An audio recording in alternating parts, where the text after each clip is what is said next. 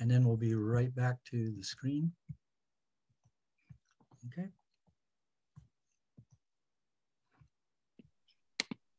Hi, I'm Izzy, the Principal Investigator for the Coral Research Group at the Wildwood Institute for STEM Research and Development. WISRD has formed a new collaboration with the Mariner Ocean Research Institute at St. Monica Catholic High School to research emerging methods of coral restoration. Our project name uses the acronym ROCCS, or ROCS. ROCS stands for Restoration of Coral Using Ceramic Substrates. ROCS addresses the need for finding solutions to widespread coral loss due to bleaching events from sustained increased surface temperatures and acidification in the oceans. We would like to tell you about our progress, starting with Melanie, who's going to tell us about the growing corals in the lab. Thanks, Izzy. Hi, I'm Melanie, the Chief Operations Officer of the Coral Restoration Center, which is housed at the Mariner Ocean Research Institute, located on the campus of St. Monica Catholic High School. Previous research shows that fragmenting coral into very small pieces, about 1 square centimeter, speeds up coral growth. We are furthering research into this aspect of coral growth as a means to repopulate corals that have been irreversibly damaged by bleaching.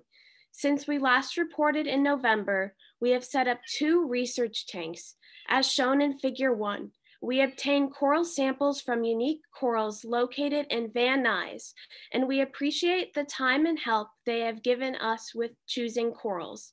Figure 2 shows our initial attempt at fragmentation.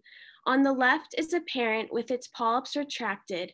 The middle photo shows the fragment adhered with cyanoacrylate gel to a small ceramic plug. The photo on the right shows the fragmented polyps beginning to emerge, indicating success. In the future, fragments will be placed on our own ceramic platforms, which we are in the process of designing and printing and will report on next. Hello, I'm Luca, the Chief Technical Officer at Maury. And I'm Toby, the Senior Project Manager at Maury. Last November, we presented hand-drawn designs meant for growing coral. Research shows that placing the coral fragments on ceramic structures is desirable from an environmental standpoint, rather than materials such as plastics, metals, or concrete that can leach pollutants over time. Figures 3 through 5 show the evolution of our platform designs and the resulting clay prints from our ceramic 3D printer. The PotterBot 7 presented several unexpected challenges. The clay printer had a larger nozzle of 4 millimeters compared to the standard 0.4 or 0.6 millimeter nozzle on a traditional PLA or ABS 3D printer, which we used to prototype our designs. We approached our first designs with a traditional 3D printer in mind, but it never occurred to us that printing in clay would be so different. We found that the PotterBot cannot quickly retract the extrusion to jump around as it prints, and we had to think of the extrusion as happening in a continuous line, like a game of Snake or drawing on an Etch-a-Sketch. Our platforms morphed from highly detailed structures with tight patterns to structures that are very simplistic. Figure 3 shows our initial diamond design, which was not a success. Figure 4 shows what we call the lily pad model, which had too much curvature. Our third iteration, shown in Figure 5, was a low complexity design. We modeled this design after a hog slat, which is utilized in animal farms. This design is proving to be successful. In addition to the ceramic 3D printer not being able to quickly retract the extrusion as it prints, we also needed to troubleshoot why the printer's motors randomly stopped during the print. We determined that the mass of our print plate was too great. Our original thought was to place a ceramic kiln shelf on the printing platform, print on it, and directly transport the finished print to the kiln for firing. This plan, though effective, created an unexpected problem. The additional mass of the kiln shelf and the print surface meant the motor had to accelerate more mass, activating its fail-safe mode and prompting a shutoff. We will need to print directly on the surface and carefully transfer the print to a kiln shelf for transportation. Currently, we have established protocols for preparing the clay for printing. We are still working out protocols for how to properly dry and fire the print. Next, we would like to report on our lighting system for growing corals. In our research portion at ROCS, the small polyp stony corals that we want to propagate require high levels of light of certain wavelengths because of the dinoflagellate algae that live in their tissues. The corals are dependent on these symbiotic algae for energy. We're currently experimenting with a hybrid lighting system that uses a combination of T5 lighting and LEDs. Our T5 bulbs are 3-foot-long tubes that provide diffused light over the 6-foot-long tank, and our LEDs, whose colors can be adjusted, provide spotlights over the racks of corals. We're currently working on maximizing photosynthetically active radiation, or PAR, by changing the position of the lights, changing the glass covering on the tanks, changing the filter system to minimize air bubbles in the water column, and adjusting the depth of the water. Figures 6 and 7 show the two components of our hybrid lighting. Figure 6 shows the T5s predominantly emitting light in the violet and blue end of the spectrum. Figure 7 shows the light emitted by the LEDs, whose color can be adjusted. Finally, we'd like to tell you about our initial design to monitor and record coral growth. I'm Izzy, the Principal Investigator for Systems Integrations. System integrations involves the collection, preservation, and distribution of data. In order to document the coral growth and other factors throughout this lab, we are investigating the use of photography and videography. A camera must be compact for easy positioning, usable in a saltwater environment, web accessible, cost-effective, have an adequate to high resolution, and be able to take scheduled pictures. Given these constraints, the Raspberry Pi, a microcomputer, and its compatible camera showed to be fit for our goals. The Raspberry Pi was constructed and the camera was attached. A micro SD card was inserted into the Pi, allowing us to configure the microcomputer and assign it an IP address using an attached monitor and keyboard. Once the Pi was on the Wi-Fi, we were able to use a virtual network connection, VNC, into the Pi using any laptop. This allows us to code and manage the Pi remotely from locations other than Maury. We have programmed the Pi camera to take photographs and videos. Once taken, the photos and videos are automatically stored in the memory on the Pi. Images are transferred from the Pi to a repository and then to our own computer using FileZilla, a file transfer protocol, FTP, app, allowing us to upload and download files to and from the Pi. Figure 8 shows test photographs taken by our Raspberry Pi. Our next steps are to set up the Pi with the tanks. We're currently researching designs that will hold the camera in place to capture data while protecting it from salt residue. We will also determine how to code the Pi such that pictures are taken at regular intervals. Then we will start trials using the code we believe will best fit our research goals. Thank you for listening. To follow our progress, check out our Instagram and Twitter page at WISRD.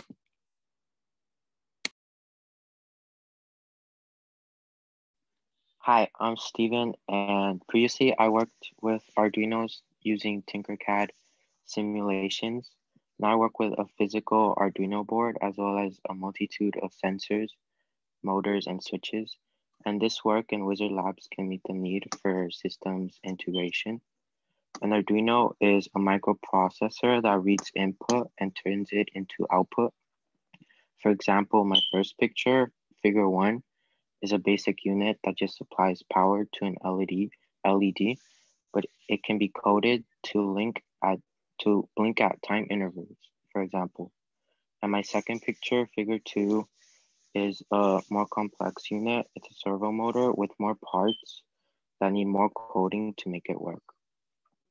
I intend to complete the examples provided in the diagrams book before applying what I've learned to other Wizards projects. Thank you for listening.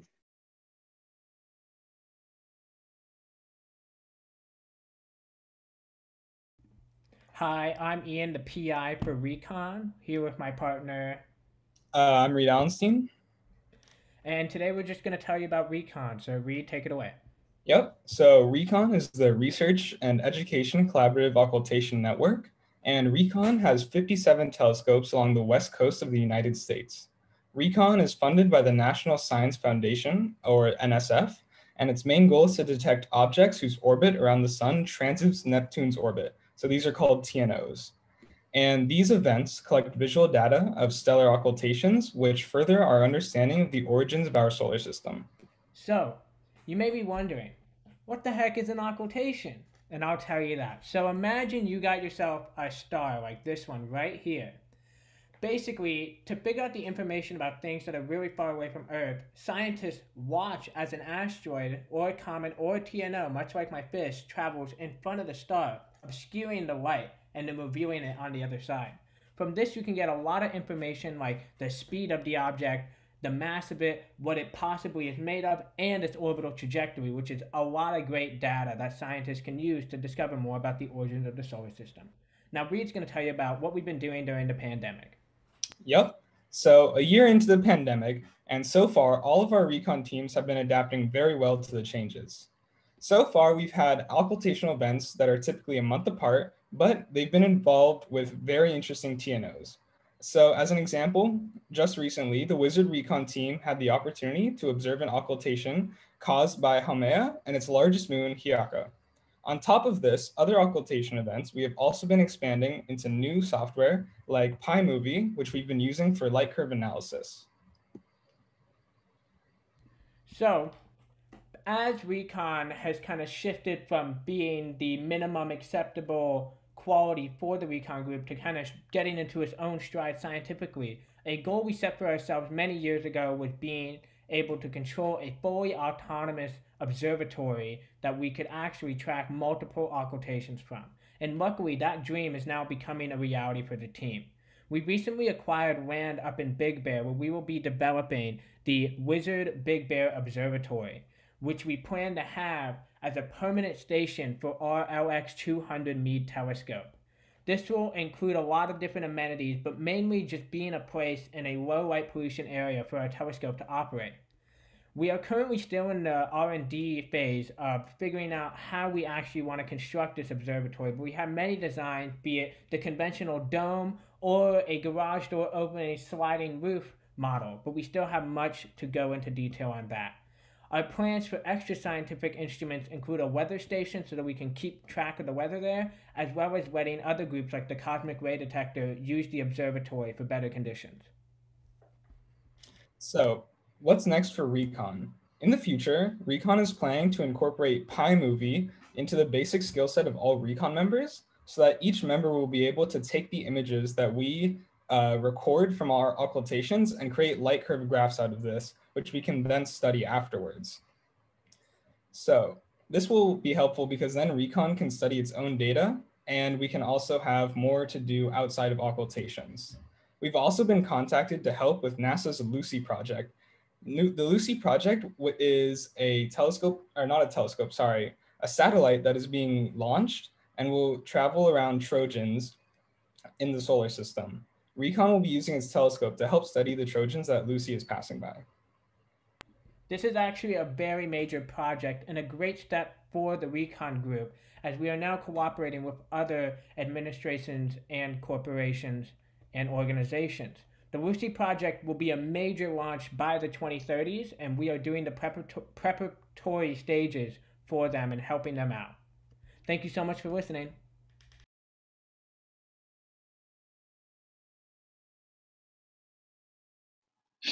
All right, so I'm Will, and I did aerodynamics. Okay, so what is aerodynamics? Aerodynamics is the study of forces and the resulting motion of objects through the air. In more simple terms, the way air moves around things. If something is aerodynamic, it means that the object can slice through the air without creating lots of drag or resistance. The WISRD wind tunnel will study drag on aerofoils using OpenSCAD with Justin Redmond to control variables on 3D printed pieces. All right, and the use of aerodynamics.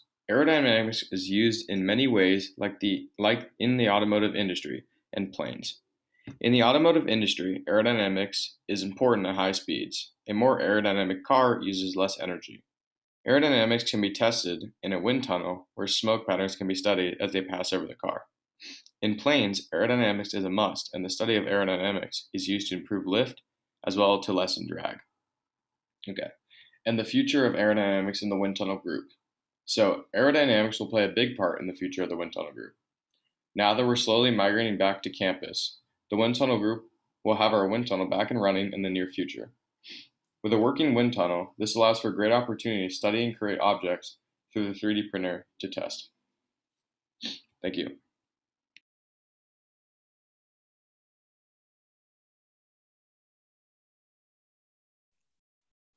Hello, everyone. I'm Jackson, and I'll be talking about OpenSCAD.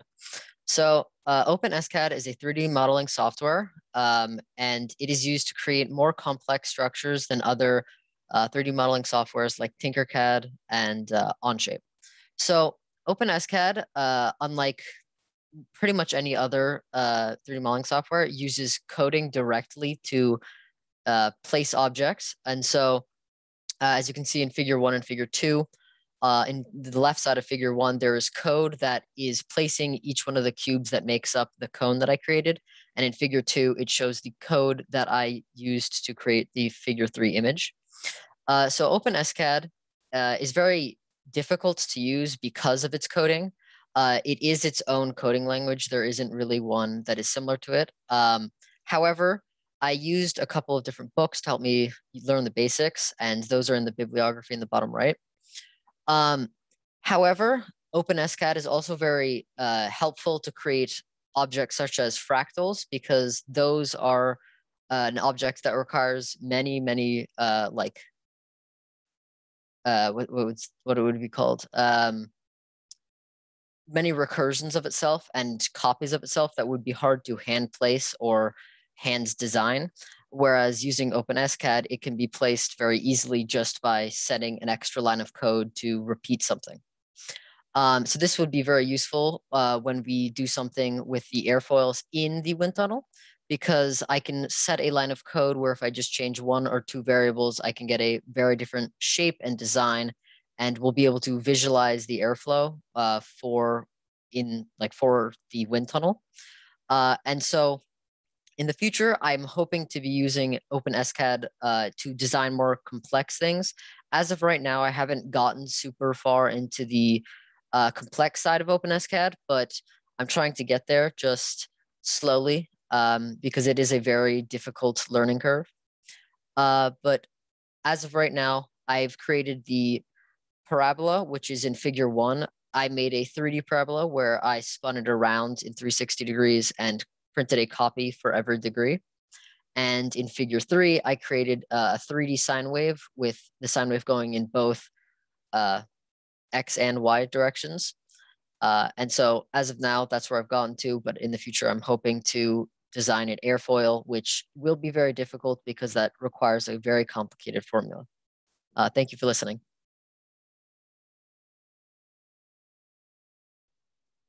Hi everyone, from the publications team, I'm Danny. I'm the senior editor of WISRD Publications, and I work with our publisher, Scott Johnson, and assistant editor, Nana Brown. She can't be here tonight, but I'm just going to tell you a bit about what we do.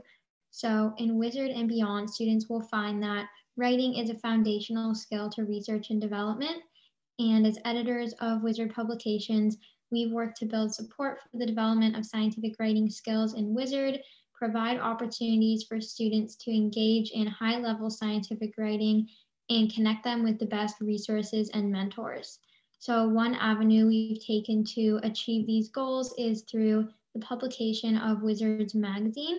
This May, we are looking forward to the publication of our latest issue of the Inquirer, which is WISRD's popular science magazine, written, edited, designed, and published by Institute members. So recently, we've also forged collaborations with Dr. Amiel Moreno, who's a WISRD fellow and our writing coach, and students in Wildwood's graphic design class who provided us with designs for the magazine.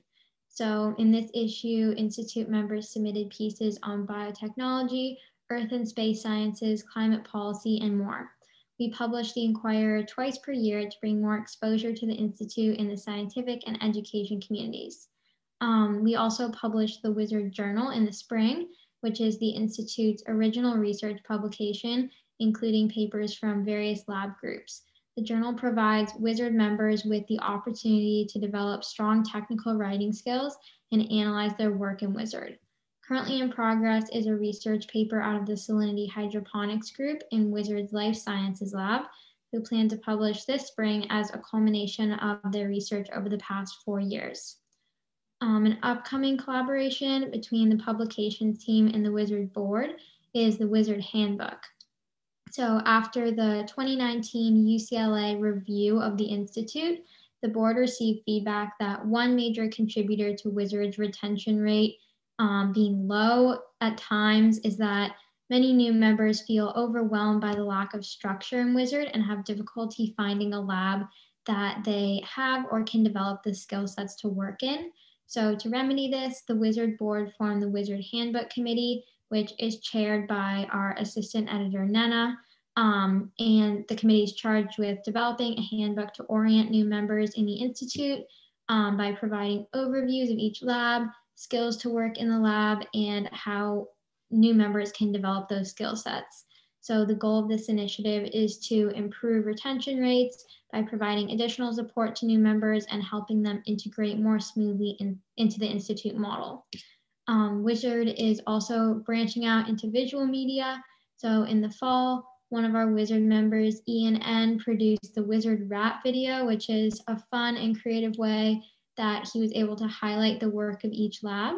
And in the spring, WISRD member Honor D created the Women of WISRD video to highlight the experiences of women in the Institute.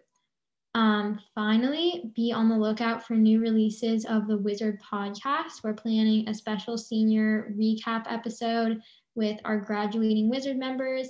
And there's also an exciting conversation with the Coral Research Group from WISRD and the Mariner Oceanographic Research Institute, which is the newest branch of our life sciences lab.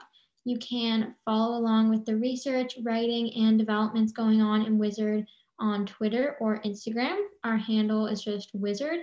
Or on YouTube, our channel is WISRD Wildwood, and our website, which is wisrd.org. So thank you to WISRD, our COO, Joe Wise, and our WISRD writing coach, Dr. Amiel Moreno, for your support of WISRD publications.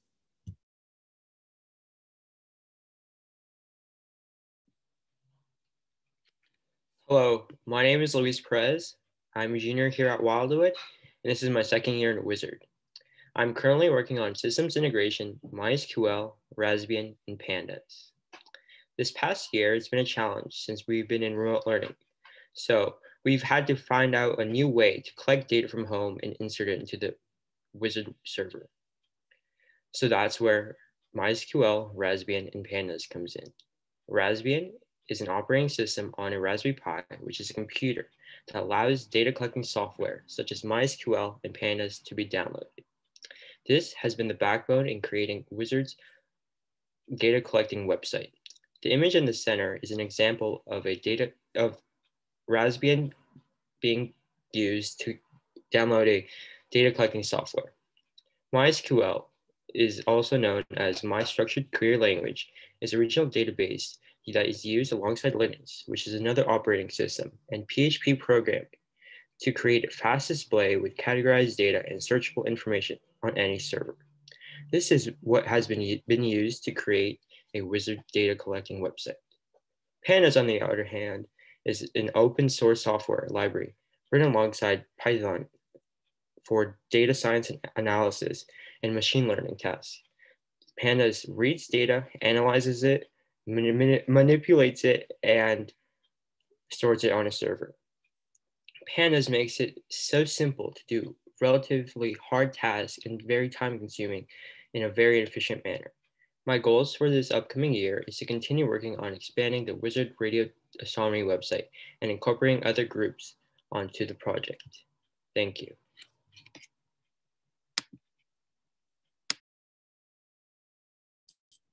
Hello, my name is Roman, and my two group members were Dawson and Justin Duig, and we are the Onshape group.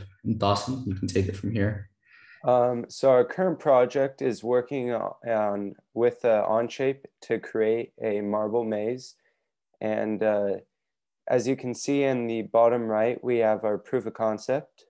And we are currently collaborating with Stephen Carrillo to learn to use the Arduinos for the programming.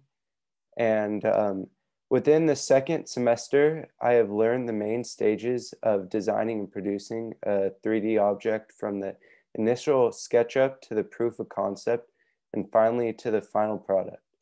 In order to attain this, I've utilized peer collaboration to learn Onshape and the basics of engineering on a broader scale. Justin? I'm Justin. I'm a senior at Wildwood, and I've been in WISRD for 3 years. And my semester has kind of been split up into 2 main sections. The first, of course, is working with Dawson and Roman on the marble maze, giving help whenever it's needed throughout the process. And then the second is passing on like my knowledge that I've learned in WISRD.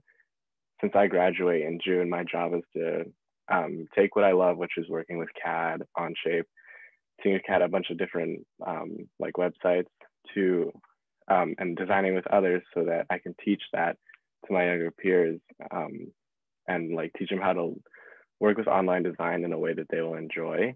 And then through the Marble Maze project, I've been able to have like one-on-one work periods where I'm able to offer my help to anyone that might find themselves stuck, whether it's a small task like figuring out how to use a certain tool on Onshape, or it's something that's completely new to the both of us, but will eventually allow us to work together as a group. And I feel that enjoying what you are learning and doing is the most important aspect of WISRD, because it allows you to experience, it allows you to experiment until you find that one subject that you will eventually enjoy the most.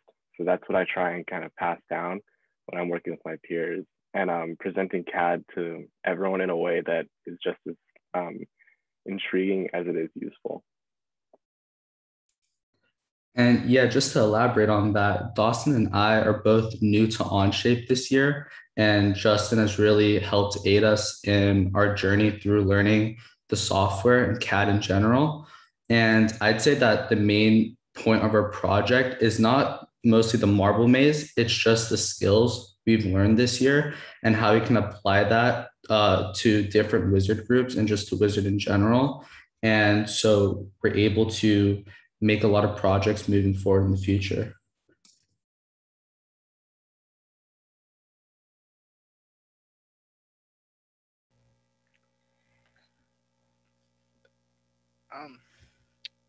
My current project is engineering. So there's been a problem with printing in WISRD.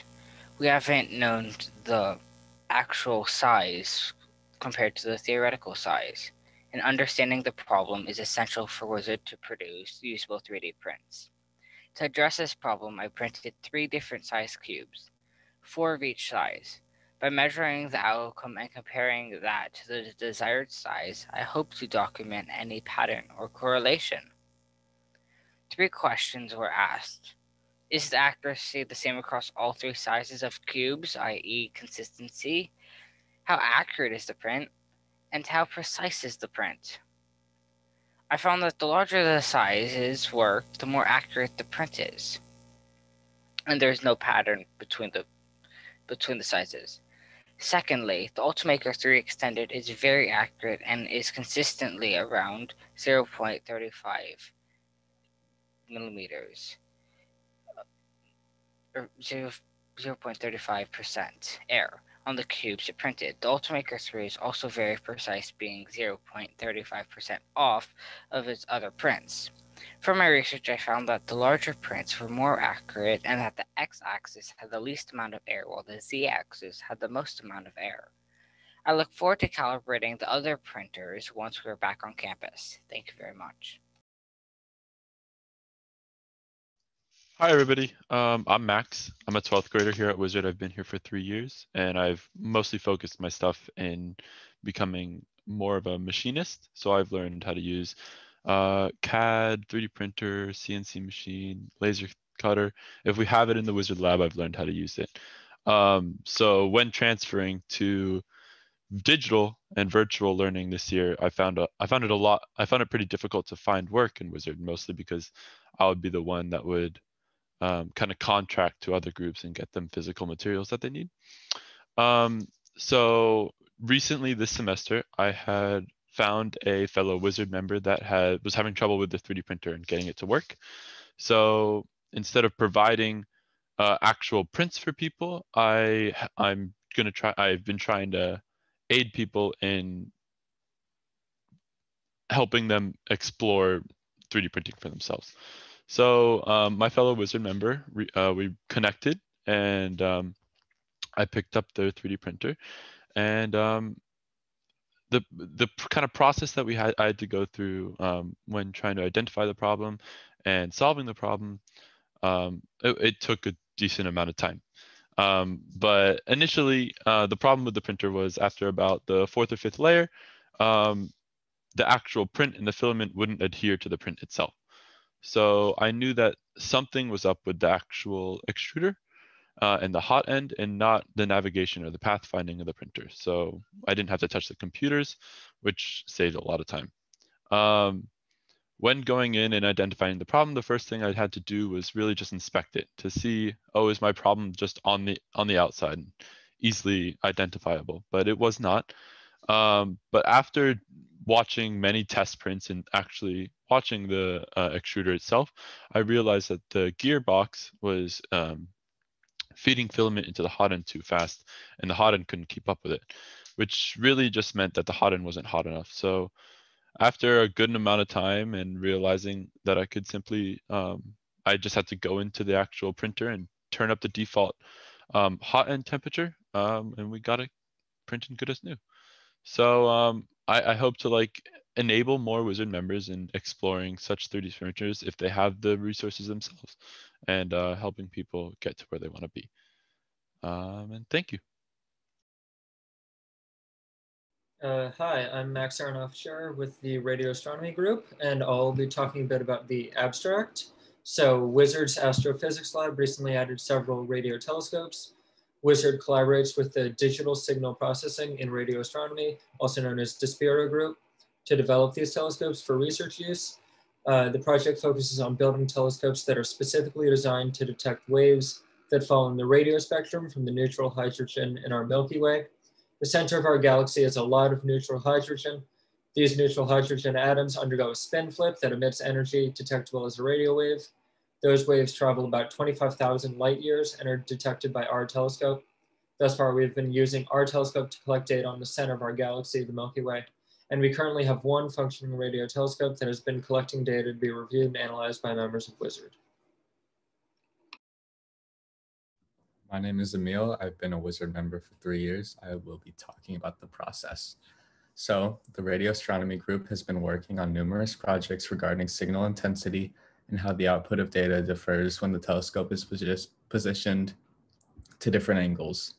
Using VNC Viewer, an application that lets multiple users work on virtual desktop at the same time, the Radio Astronomy Group is able to keep up with the telescope's findings in real time and convert its raw data into charts and graphs, which can tell us what points of day give up the strongest radio frequencies, as well as the highest and lowest temperatures.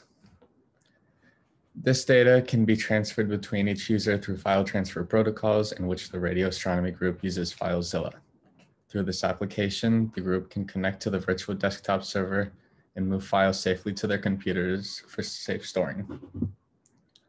When the file transfer of numerous files has been completed, the group will update their telescope maintenance files, as well as the current operations files, which give other users in Radio Astronomy Group an idea of what is happening at all times. Hello, I am Allison Sterling, and I am the primary investigator of the Radio Astronomy Group. I'd like to talk to you a little bit about the data that we've been collecting. When studying the data, we receive the intensity at a range of frequencies for each specific time. For our analysis, we use the frequency where the intensity peaks, which is in the range of 1.4204 gigahertz, the emission frequency of atomic hydrogen. Our telescope is tuned to this frequency. So shifts from this frequency can tell us about the velocity of hydrogen we see. By studying both the intensity and the velocity of hydrogen, we are able to establish patterns and how these patterns change over time. This data will allow us to make a map of the hydrogen in our galaxy. One common way we analyzed our data is by comparing the intensity every hour over the course of the day. Members of the group are working on a code to automate this process. We hope that the study and the shape of the speed of the galaxy in the future In figure 2, we can also see that the velocity changes from a red shift in the negative when the hydrogen is moving away from us and to a blue shift in the positive when it is moving towards us. The intensity gets changes and spikes as the Milky Way passes above us over the course of the day. In figure 4, it shows the velocity versus time, and it can be seen that the velocity is possibly a sinusoidal graph or something similar.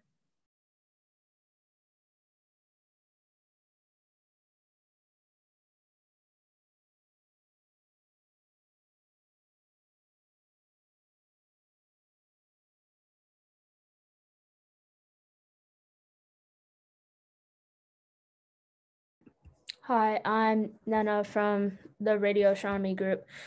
WISRD has helped facilitate the creation of the WISRD Astronomy Network, which includes the Radio Astronomy Club at Providence Day School in Charlotte, North Carolina, Summerland Amateur Radio Club, also known as SARC, and Maine East Radio Astronomy Group.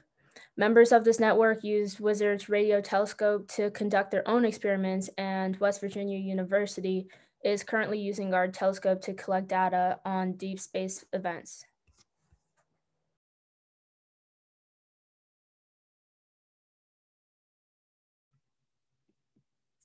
Hi, my name is Sadie Gardner. I'm a senior, a 4-year WISRD member, and a co-PI of the Salinity Lab project. I'm Danny. I'm also a member of the Salinity Lab. Hello, everyone. My name is Jimena Perez, and I'm also a co-PI for the hydroponic salinity group. And our group is trying to determine the maximum salinity threshold that butter lettuce can tolerate while simultaneously thriving in an agricultural setting. So to test this, we're growing butter lettuce hydroponically, meaning we are not using soil. And we've built our lab so that we can control the water flow, nutrients, and salinity levels in order to observe their growth patterns under varying conditions. And we are using our research to find implications for the San Joaquin Valley salinity crisis, which affects a vast number of California's crops. So over the course of the school year, a total of 5 salinity trials took place in a student-built hydroponics lab, 3 of which were successful. The lab allows us to control variables such as water flow, light, and nutrient levels. The trials last a total of 6 weeks from germination to the point of extraction. The graphs below show the data for the 3 successful trials. They show the average biomass, root length, and total biomass. Preliminary indications from the lab support the idea that high salt concentrations reduce plant growth, as you can see with the staircase projectile in the most right graphs. The data will further be analyzed and included in the hydroponic salinity group's upcoming research paper. So as the 3 of us approach graduation from the Institute, we're working towards publishing a research paper in the WISRD Journal. The paper will cover the construction of the lab, research goals and outcomes, and the results of the salinity trials that have been conducted to date. We'll then use statistical analyses, including a factorial ANOVA test, to determine whether there's a significant difference in plant growth between salinity groups, as well as a post hoc test to determine between which groups the significant differences may exist. Finally, we'll explore the implications of the findings of our study on the San Joaquin Valley and agricultural industry it supports. So the images on the lower right-hand side of the paper are the timelines that will be used in our research paper. So the top image is the procedural timeline from seed germination to salinity differentiation. And the 2 bottom images are the experimental timelines, which span days 11 through 47, during which the sprouts are transplanted into the hydroponics laboratory, salinity differentiation occurs, and the plants grow and are measured over the following weeks. Oh, sorry. So you can follow along with our research at our journal, which is wisrd.org/hydroponics. And you can access that at the QR code in the upper right-hand corner. And thank you guys for listening. I'm going to pass it back to Jimena.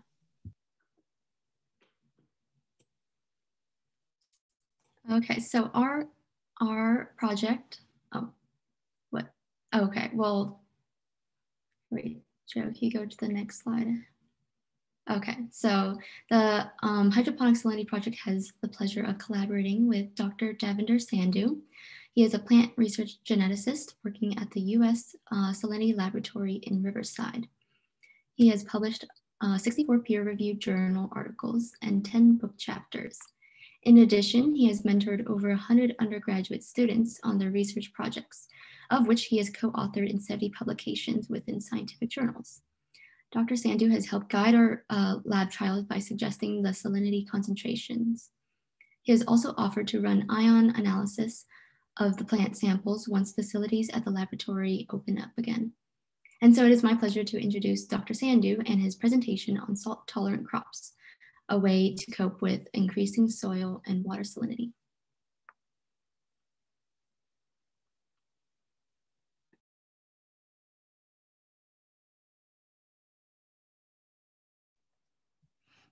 You're muted.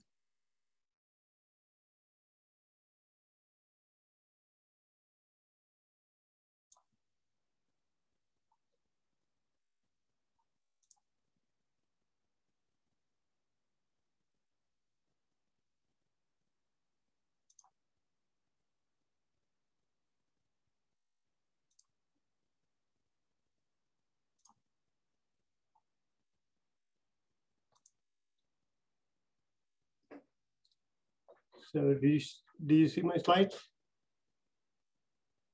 Yes, we can see them. So first of all, thank you, Seri, for the introduction. And I would like to thank you for this invitation. And actually, I was very impressed with the width of presentations we have seen in last 1 hour. So lots of diversity, different kinds of work, very, very impressive. And I would give this credit, some of this credit to Joe Weiss, who is guiding all this, and very, very impressive. I'm very impressed. So today in my presentation, I'm going to talk about salt-tolerant crops.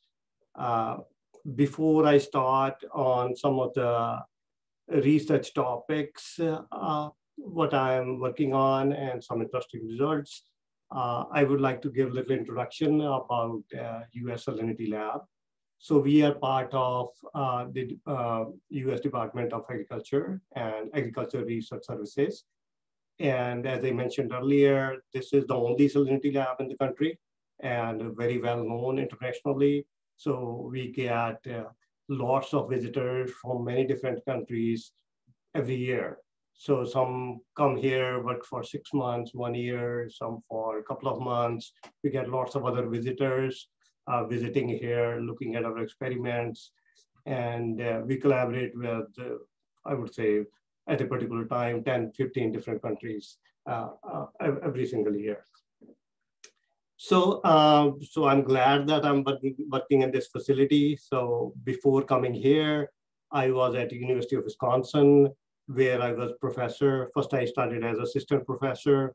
So then I was promoted to associate professor. Then I was professor there. So then I moved to this 100% research position. So when I was professor, I was teaching a lot. So I was my teaching load was very heavy. But in addition to that teaching load, I was maintaining very big research program.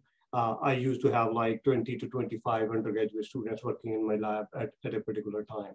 So, and many of those undergraduate students, they did really good job and they were able to publish their work in scientific journals. So that's why I was mentioning earlier that if you get chance to come to UCR, so get in touch with me. Right now I have 15 undergraduate students working in my lab. So they are from UCR. So we have very good collaboration with UCR. So at the salinity lab, we have 9 different scientists, and I'm geneticist. We have a microbiologist. We have 1 plant physiologist, 1 hydrologist. We have a computer modeler, and we have 4 soil scientists. So that is our core group. And then each of the scientists, they have a technician. And then there are other support technicians which run some facilities. And then we have some temporary employees from UCR. And in addition to that, we have some students and some visitors from different countries. So we are about like 50 people working in this building. So right now, from last 1 year, many of the people are working from home. So, and right now we're like 7, 8, 10 people on a particular day in this building. So we got a pretty big building here. So very few people at this time.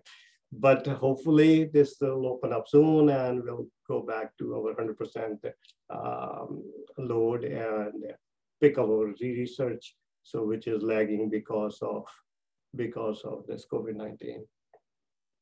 So of course we'll be able to do that ion analysis. We do that ion analysis for every single experiment we do here. But the person who's running that, she's working from home right now, so you can't do ion analysis from home. So that's the problem.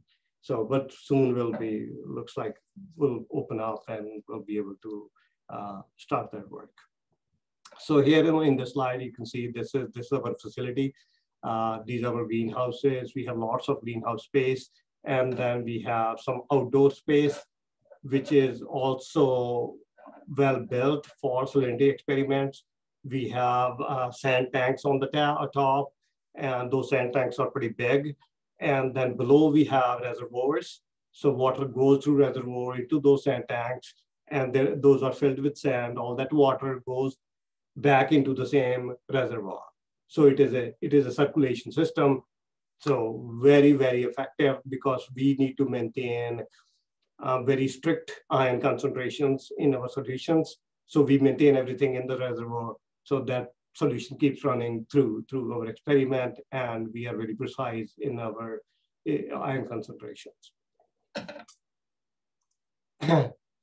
So for the experiment which I'm going to present today, so I'm going to talk about 2 main experiments. And for those experiments, this is our research team. So we have 2 scientists, Dr. George Freire, who is plant physiologist, and we have here on the right side, on my screen it is covered, Dr. Don Suarez, who is soil scientist. And then I have several project scientists who are postdoctoral fellows who worked on this project. Manju is my technician, lab technician, and Xuan Lu is Dr. George Ferreira's technician, and Monica was a visiting scientist from Argentina. And these are all undergraduate students who worked on this project. And I would like to thank USDA and Almond Board of California for the support for these projects. And many different nurseries provided us rootstock for almond plants. So these are some of the projects which I'm not going to talk about today. In the lab, one of the projects is on nanoparticles. We are using cerium oxide to see the effect of cerium oxide on germination under salinity. So this is just very preliminary results. You can see that in control, the seeds are not germinating under high salt condition, but when you add cerium oxide, so germination is a lot better. So that project is going very well, and we got 1 USDA grant for that. So, and 2 undergraduate students are working on that project. So one project we recently finished that is on spinach, where we are studying sodium-potassium interactions and how they play a role in salinity tolerance in spinach. So this is Dr. George Ferreira, and this is our experiment on strawberries. Strawberries are pretty big in California. So in this objective, we were trying to understand genetic interactions, what genes are important for salinity tolerance in strawberries. And there was one field experiment we had. So we have some land very close by here up the hill. So we were running one experiment on 3 solanaceae species. We had tomatoes, we had peppers, we had eggplants. We had 8 different varieties of each, and pretty big experiment.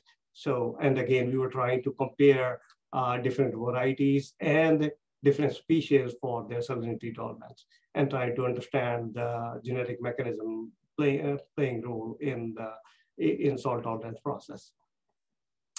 And we have a new project on cluster bean, which is called as guar. You may have heard about this in context of guar gum. So that is the commercial product which is used in United States, and lots of guar is actually produced in India. So, but now there is lots of cultivation of guar is happening in the southern United States due to its commercial value. So we are trying to study if guar will be a suitable crop in marginal lands where the quality of soil is not good. So if we can grow guar in those regions. And there was one big experiment where we studied 400 different maize lines for genome-wide association studies to identify quantitative traits that regulate salinity tolerance in maize. But today I'm going to talk about 2 main crops. One is alfalfa, which is medicago. And alfalfa is relatively very tolerant to salinity. On the other hand, I'm going to talk about almonds. Almonds are very sensitive to salinity. So I'm going to talk about two extremes and how their mechanisms are different, and what we need to, what we have learned in the process of studying these 2 crops, what is important, and what markers we can use to screen different genotypes for salinity tolerance. So before I start on that, I'll give a little introduction on how plants respond to salinity. So once a plant is exposed to high saline water or soil, the first response is osmotic stress. We call it as osmotic phase. So that is the first phase. The plant feels like that it cannot draw water because there are too much salt present in the water. So plant cannot take up water. So it is like drought kind of feeling, that plant is not seeing the water, all the water is present there. So that leads to many different problems. That leads to change in stomatoconductance, change in photosynthesis, which will result into stagnation of growth. The buds, they do not grow. The leaves, they do not expand. They remain very small in size. So once this phase passes, the next phase hits, that we call it as ionic phase. Ionic phase is when the concentration of ions, primarily sodium and chloride, that increases in the leaves. So the sodium and chloride from the roots that goes in the leaves, as the concentration goes up, then it leads to toxicity in the leaves. And the leaves, they started becoming yellow and they start senescing, they fall down. And slowly, if the concentration is too high, the whole plant dies. So when we handle tolerance, we look at these 2 phases separately. The first phase, as I talked about, osmotic tolerance. So in this, if the normal growth of a plant was at this level, so shoot growth at this level, and you added salt to water, so it will reduce the growth. So this is the reduction now. So that is due to osmotic stress. And this is the osmotic phase, so growth is happening, and then after that, ionic phase hits. So then there's further reduction in growth. So if you want to improve osmotic tolerance, what you need to do is you have to save this drop. So this drop, which is happening from here to here, so you try to reduce that up to here so that it does not drop too badly. So that is osmotic tolerance.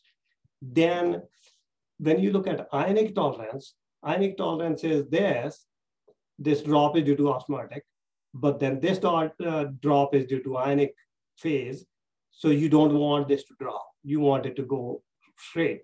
So there is no loss due to ionic toxicity. But if you want to do both, so then you have to raise it up here and keep it stable at this point. So that will be tolerance for both osmotic phase and ionic phase. So when we try to find varieties which can tolerate salt better, we have to look at both the phases.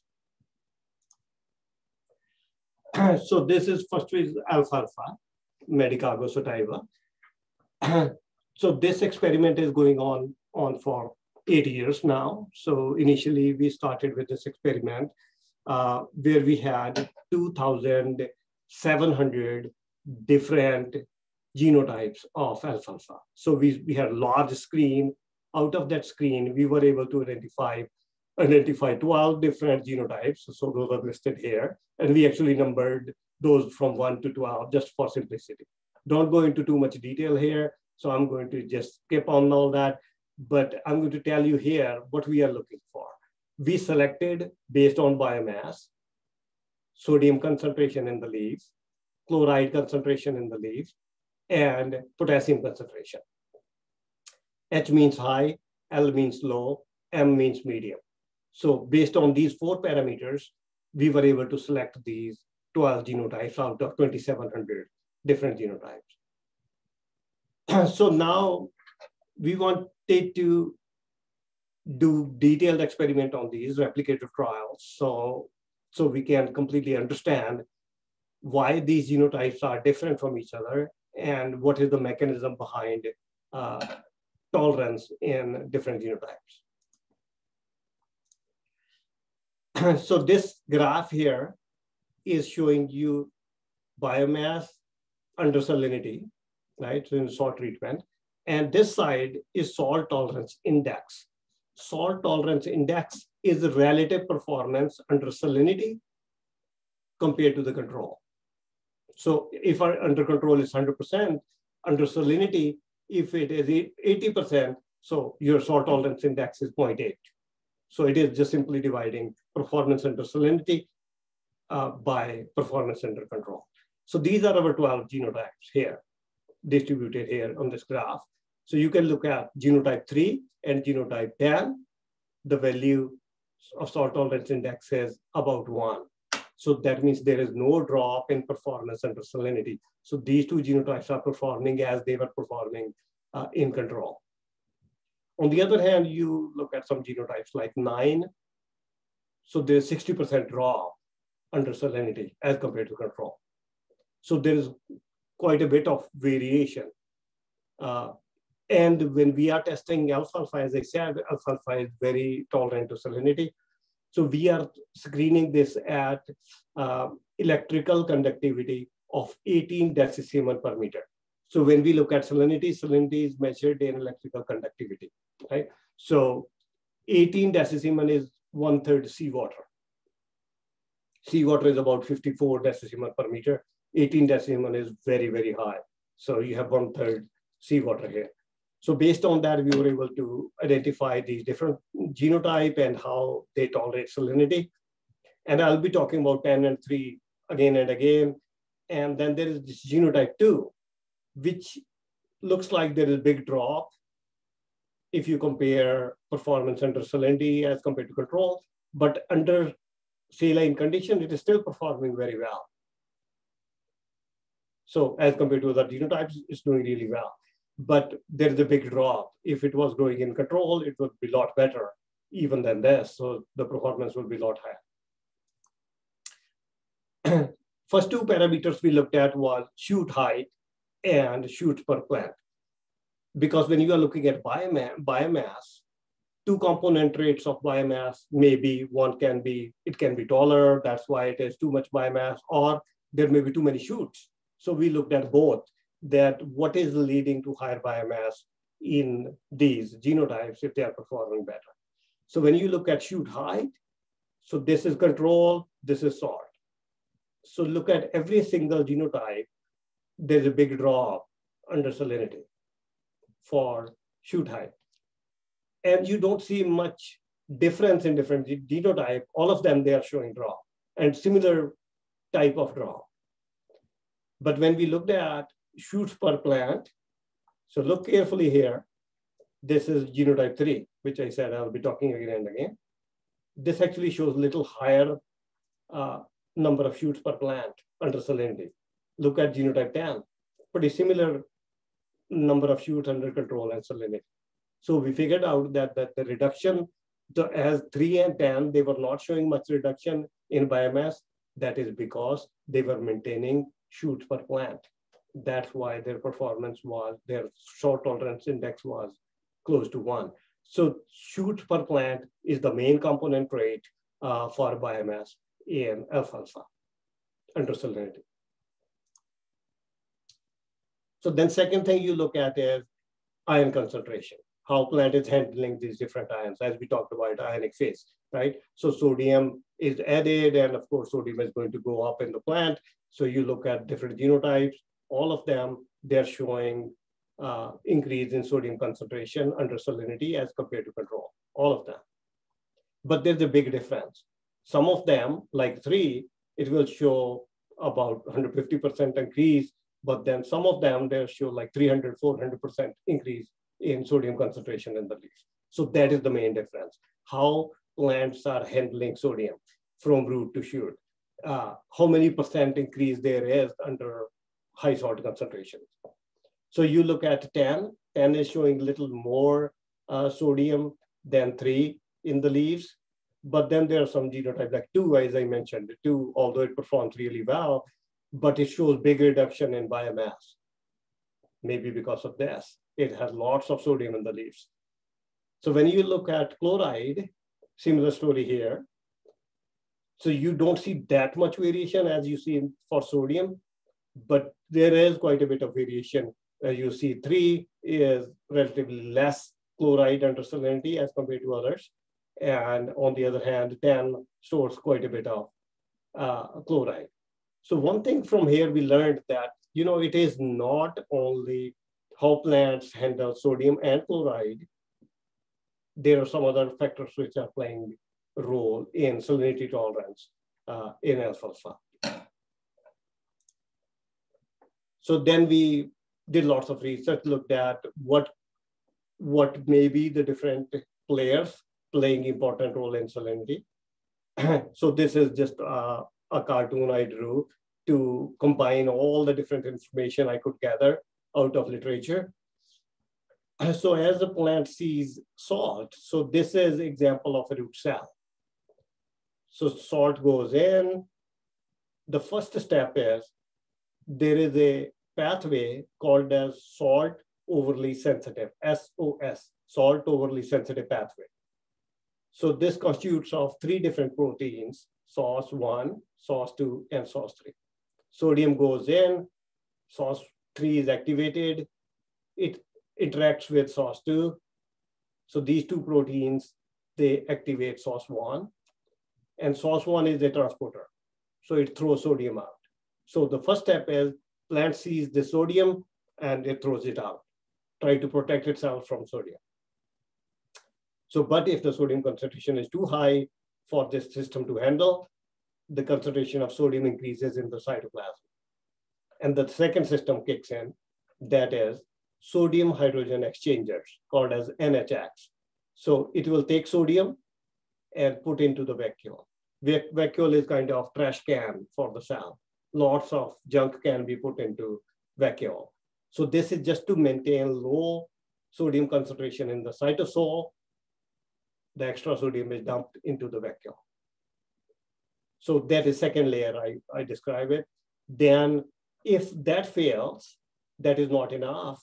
Then third is extra sodium goes into the xylem. From the root, it goes in the xylem. Xylem, there is no control. Once it is in xylem, it shoots to the leaves. Leaves are very sensitive to salt.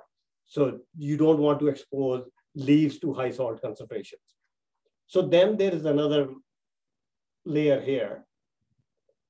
There is a protein called as high affinity potassium transporter, HKT1. This takes the sodium back from the xylem, just to try to protect leaves from that. but whatever it can take out, remaining sodium goes up in the plant.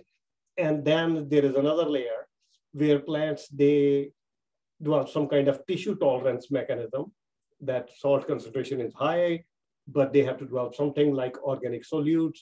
Proline is one of them, and there are lots of sugars. There is glycine, betaine. So there are lots of organic solutes which plants can store in their leaves just to protect from salt. And then there's another component called a signal transduction, which plays a role in connecting different players, different transcription factors and stuff, regulating salt tolerance in the plant. So this is very complex network.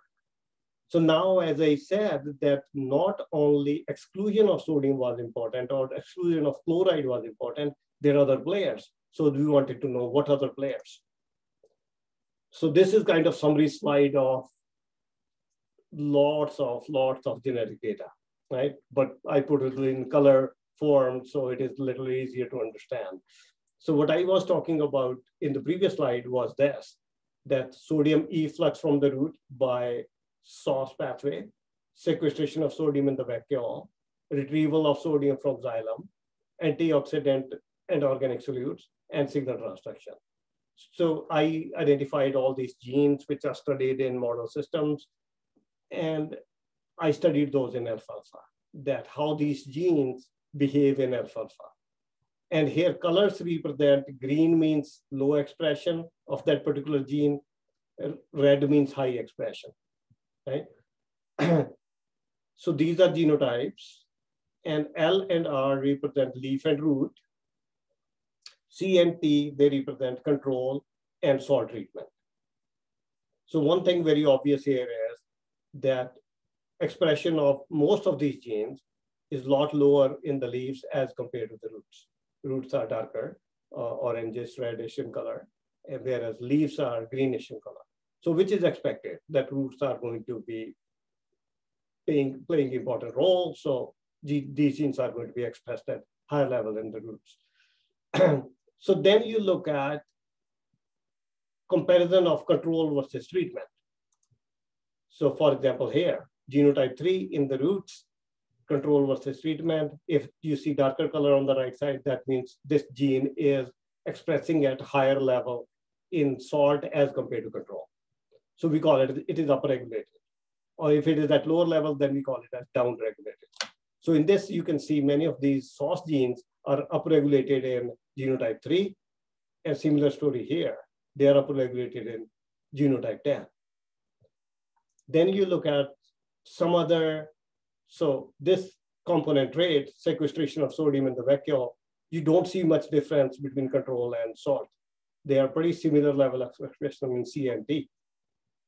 But here you still see difference, that the treatment side is darker, telling you that expression is higher during salt. So maybe this has better sequestration system, this does not. And then you look at another example, for example, tissue tolerance, antioxidant organic solutes. So you look at higher expression in this one, but you don't see that here.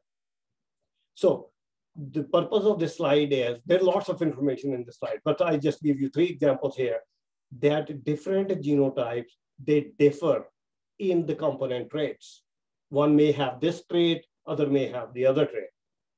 So the best thing will be if I can take this from here and this from here, and both of them, they got this. So I have, instead of 2 component traits, now I have 3 component traits. I can build on that 3 or 4 or 5. So that's what we did. The first thing I did was I made crosses between 3 and 10 and generated next generation and try to see that how these component traits can be put together into one single line. So here you see, this is our outside growth facility. Again, same thing, we have these sand tanks, and below we have reservoirs. We have hundreds of plants growing here. And some of these plants can grow very well at half seawater. So we are already to a level where we can release these lines, and these lines can be given to farmers that if your soil or water has lots of salt, you can start growing these lines. They'll do fine. They perform at 80, 90%, or even sometimes close to 100% level as compared to control. So this is the practical part of it, that you are developing lines which are very, very tolerant to salt. But then we also wanted to know why they are tolerating so much salt. So what is happening at genetic level or biochemical level? So in this, our gene expression data showed that these are some of the important genes which are really, really playing a role in salt tolerance in alfalfa. So we wanted to go into detail in understanding these. So we picked one group, that one's sodium hydrogen exchangers. So these sodium hydrogen exchangers are studied in alfalfa at very minimal level, but there is lots of information about sodium hydrogen exchangers in a model plant system called as the Arabidopsis. So we started with the Arabidopsis, looked at how many different sodium hydrogen exchangers are present in Arabidopsis. So there are 4 sodium hydrogen exchanger NHXs, 1 to 4, which are present in vacuole membranes. And then there are 2 which are present in Golgi, number 5 and number 6. And 2 of them are present in the plasma membrane, 7 and 8. So then we wanted to see that if these are the same exchanger present in Medicago. And we were able to only find 6. In Medicago, we didn't have 8, we had only 6. So number 5 is missing and number 8 is missing. But these are gene structures. We are going to go into details of these, but it tells me they have very similar gene structure in Arabidopsis and Medicago.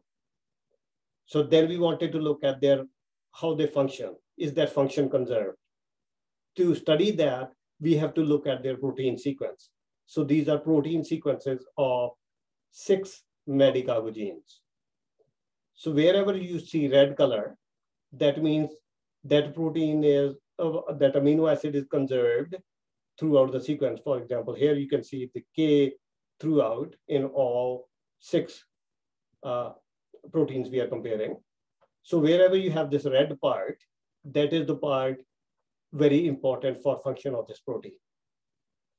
So all 6 proteins, they have those kinds of amino acid conserved. That means they must be very important, otherwise they are not going to be same all the time. And the other thing is, there are these 12 regions. I numbered them 1, 2, 3. So these are called as domains. These are the domains which keep this protein in the membrane. They hang on to the membrane. We call as transmembrane domains. So these all 12 domains are present in Medicago if you compare that to Arabidopsis. And then we wanted to look at the function. So this function was very well described in yeast. Sodium hydrogen exchanger in yeast was studied in a lot more detail. So where they learned that there are 2 proline amino acids which help in making a funnel-shaped structure on one side and funnel-shaped structure on the other side of the membrane. So that will make the overall structure of this transporter.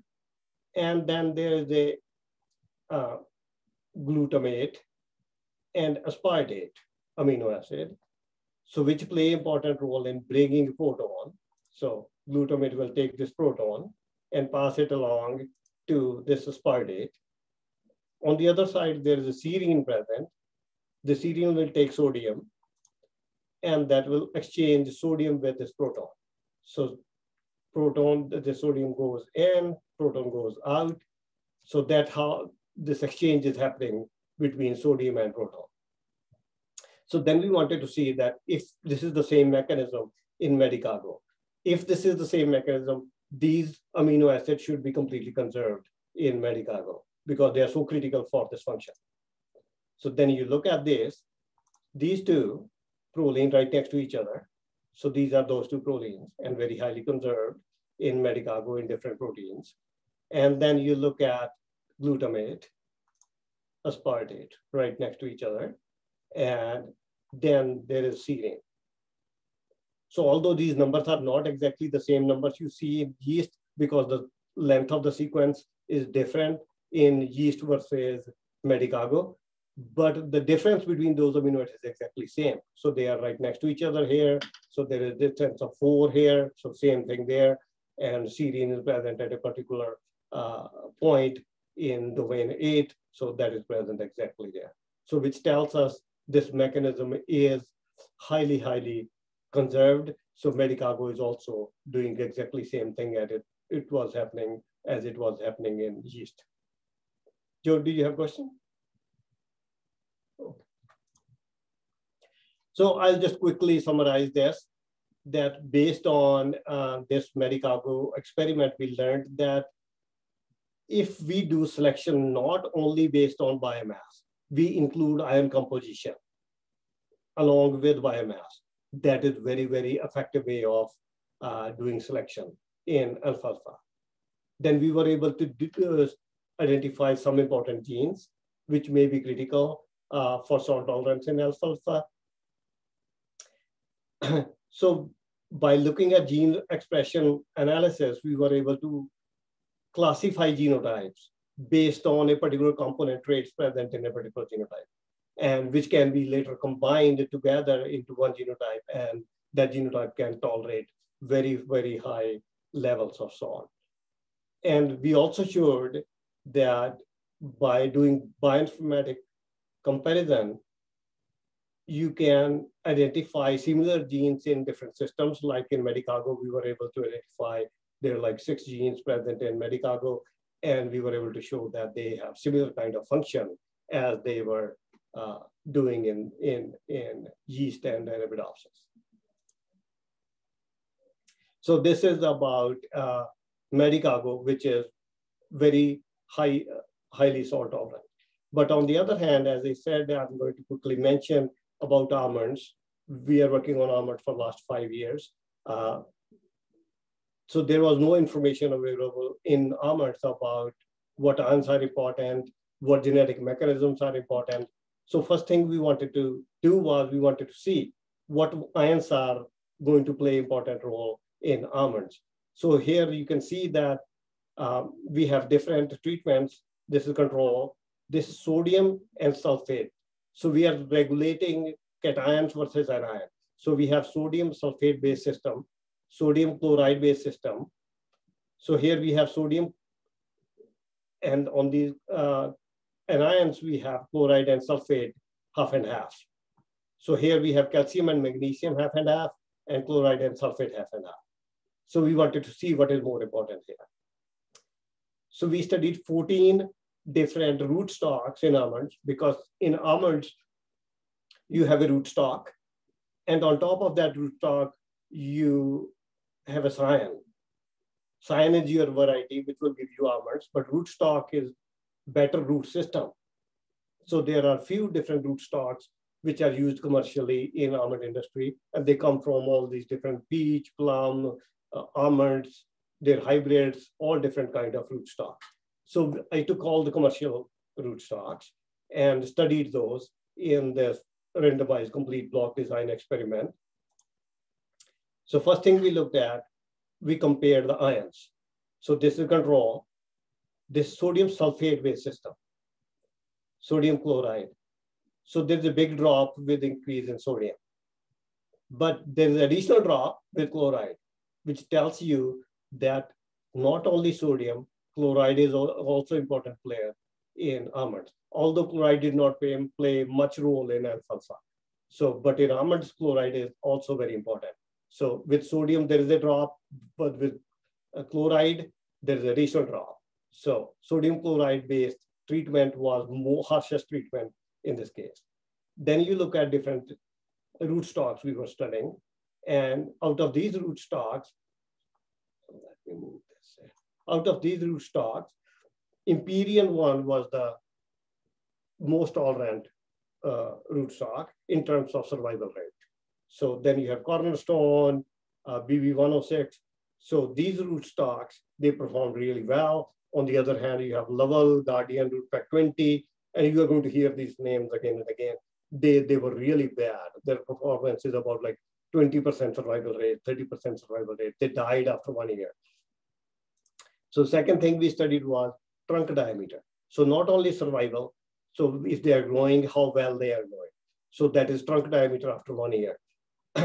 So in this case, the pattern is pretty similar. Sodium chloride based system is the harshest system for almonds. And then you look at the genotypes. Look at these genotypes. Imperial one again, Viking, FA, BV106, bad ones, Laval, Rootpack 20, Kremisk 86, very similar names. So based on that, we were able to classify genotypes, that these are more tolerant, these are less tolerant genotypes. Then we wanted to see that what is the mechanism, right? So how these are handling sodium and chloride, because sodium and chloride both are very important here. So how these rootstocks are handling sodium and chloride in the system. So here what I did is I organized these based on sodium chloride concentration, treatment 3, based on treatment 3. So this is sodium concentration in their leaves. So this is organized with increasing sodium concentration in their leaves. So look at these genotypes. Imperial 1, cornerstone, Nichols, very low sodium in the leaves.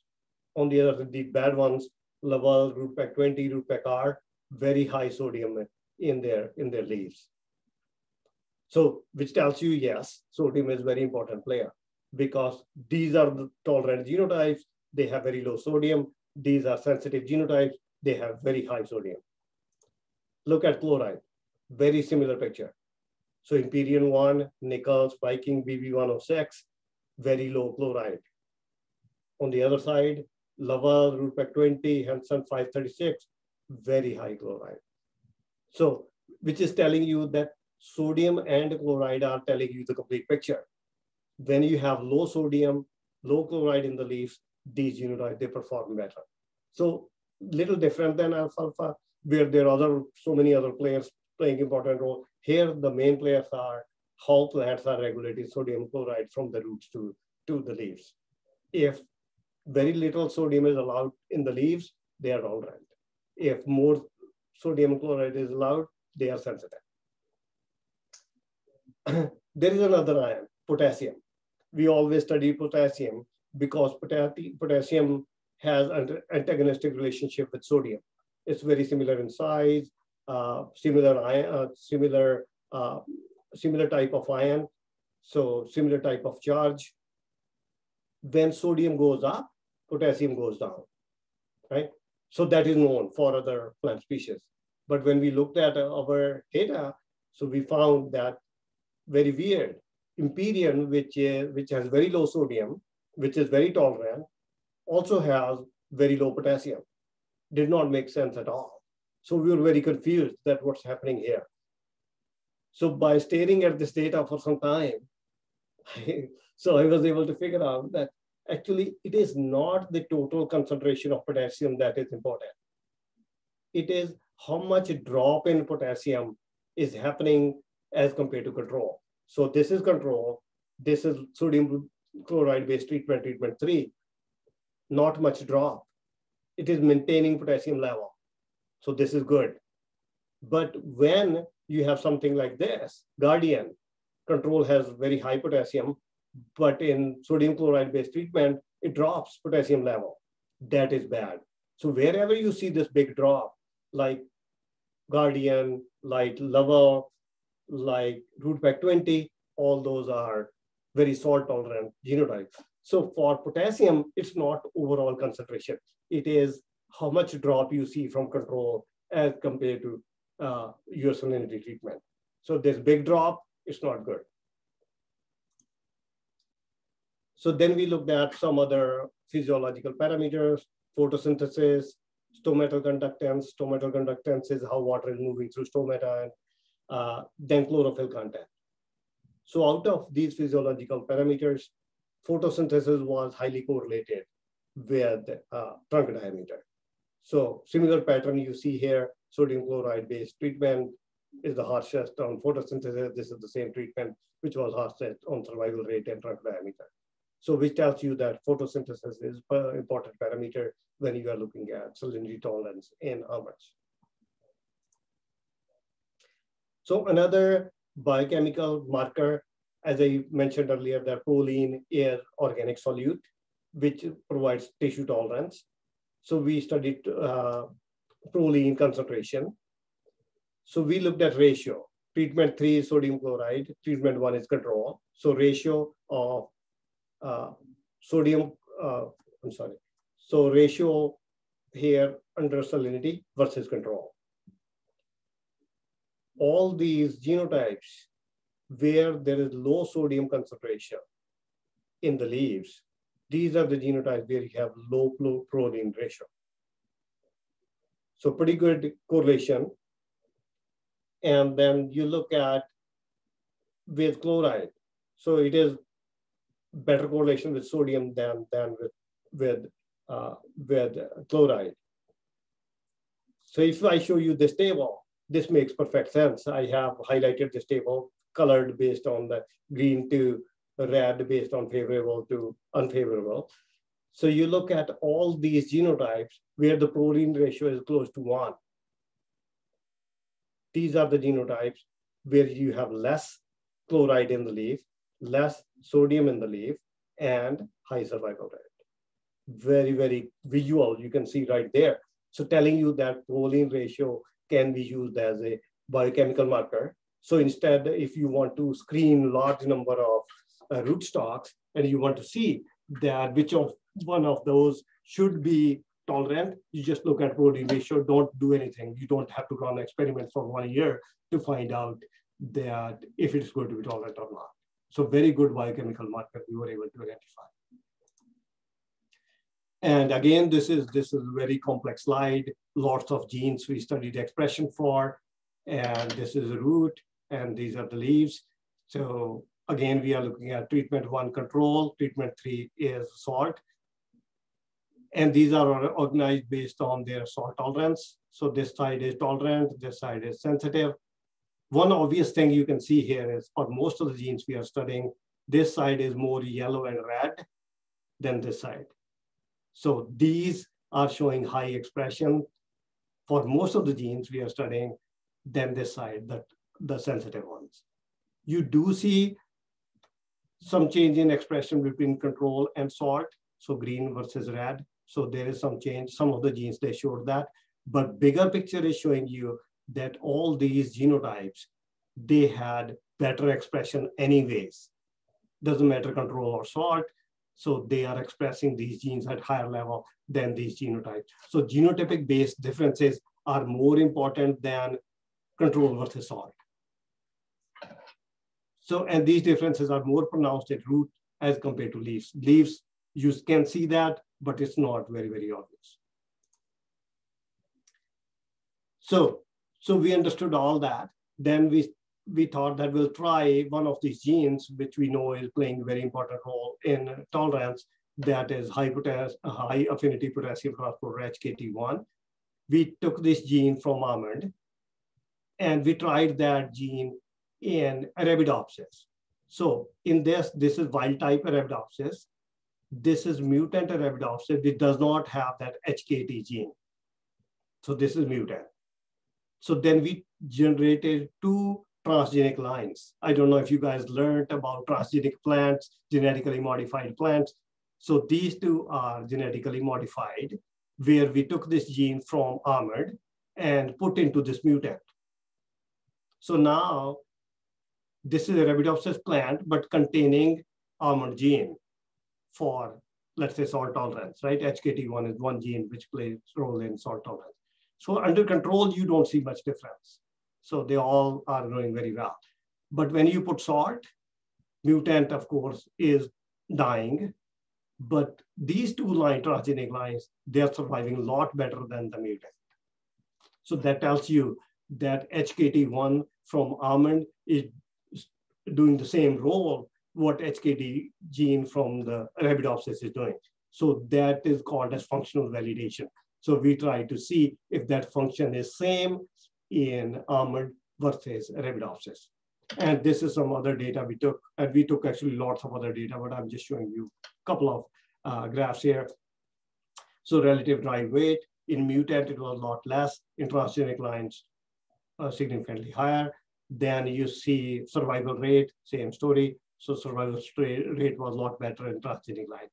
Although it is not same as wild type Arabidopsis, which tells you that armored gene is not perfectly working in Arabidopsis. It is little lower level than its own gene, but it is working. So at the end, I would like to summarize armored experiment. So in this, the first thing we learned was in almond, sodium and chloride both are very important for salinity, for ion toxicity. Second, we were able to classify genotypes based on their salinity tolerance. And when we looked carefully, we found out that all the peach hybrids, I did not describe this in detail, but peach hybrids and peach almond hybrids are more tolerant than other type of rootstocks. You have some plum-based rootstocks, you have peach plum rootstocks, you have plum almond rootstocks. So peach hybrids and peach almond hybrids are not better for salinity tolerance. So then when you compare sodium and chloride, all the rootstocks which were showing low accumulation of sodium, they were also showing low accumulation of chloride. So there is the correlation between sodium and chloride accumulation in almonds. We still did not understand that why. We have not seen that in any other plant species, but we still have to figure it out, that why always all those genotypes which have low sodium, they also have low chloride. So when you look at potassium is very different. Actually, nobody else described this in this way, as I was trying to tell you, that for potassium, it is not the total concentration. It is comparison, how much drop there is in comparison to control under salt. So that is more important than overall potassium concentration. So after this experiment, I looked at many other plant species that rule holds, that it is not overall potassium concentration, it is drop in potassium concentration under salinity. That is more important. So then we learned that photosynthesis is very important biological parameter to study salinity tolerance. And proline ratio is another biochemical marker which can be used to screen the salt tolerance genotypes in almonds. When we study gene regulation, so expression levels, you see some expression level changes, upregulation and downregulation in control versus salt. But I think bigger differences are the basic expression level differences between these genotypes are more important than salt versus control level of expression differences. And also using complementation analysis, we were able to show that almond gene is functional and it plays important role in salt tolerance in almonds. So I would like to thank here everybody who's listening. So it is a great pleasure to present this information and share this data with you guys. And I'll take any questions you may have.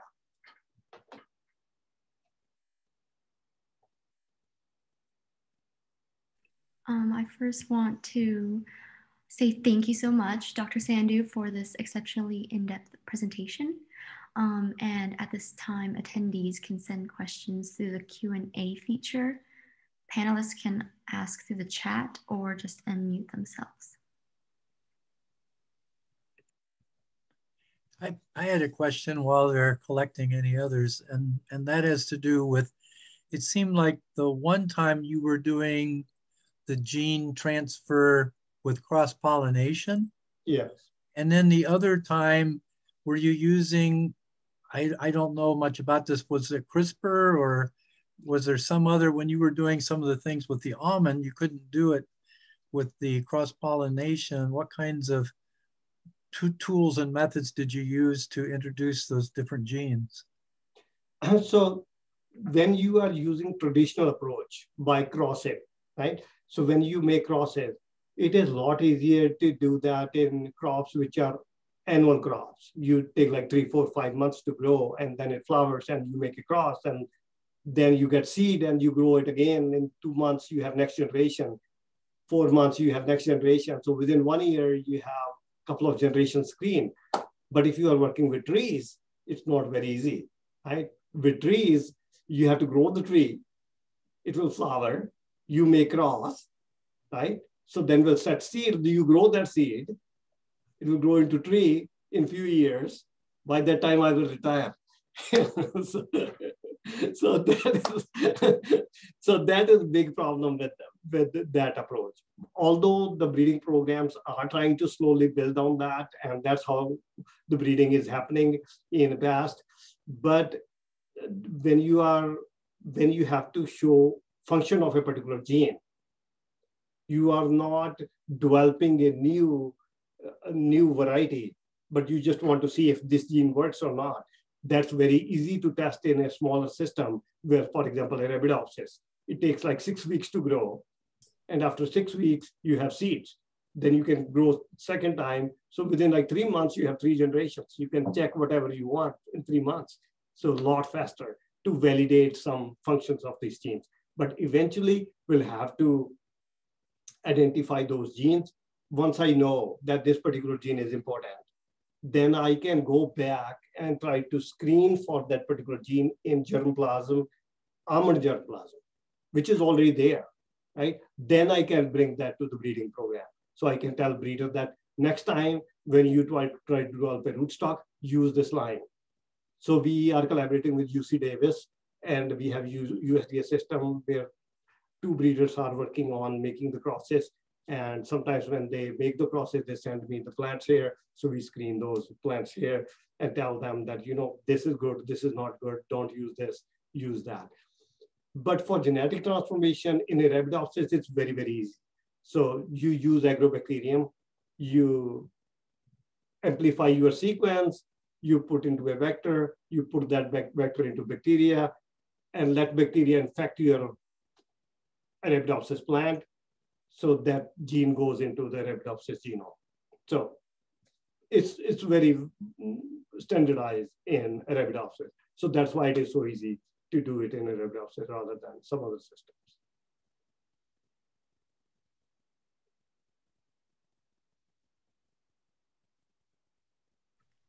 We have a question in the Q&A portion or the feature, and Robert Baker asks, is grafting being used in your research? So yeah, when you are working with all these nut trees, fruit trees, grafting has to happen, right? Because the trees which are producing lots of yield for nuts and fruits, their root system is not very good. So you have to take root system which can tolerate lots of diseases, lots of insects, and is very vigorous, and then is tolerant to salt and can take lots of nutrients. So you need to identify some root system which is like that and put into a plant which is yielding very high. So it's always beneficial because these trees grow for so many years.